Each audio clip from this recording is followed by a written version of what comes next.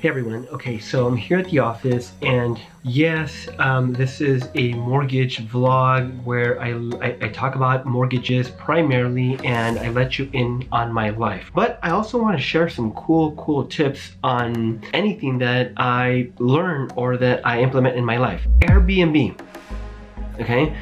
When you're booking something on Airbnb and it's telling you the actual cost per night, check two things.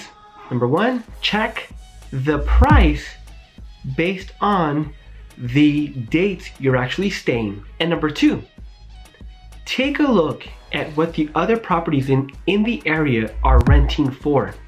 Same dates, okay, make sure that the property is comparable.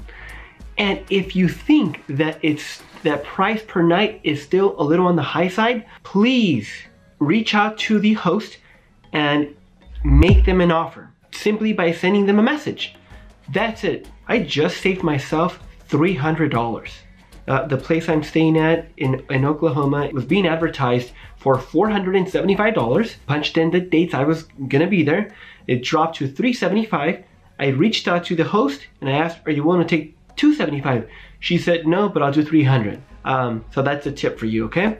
Don't be afraid to ask. Share and have your friends and family subscribe to this channel. Thank you guys.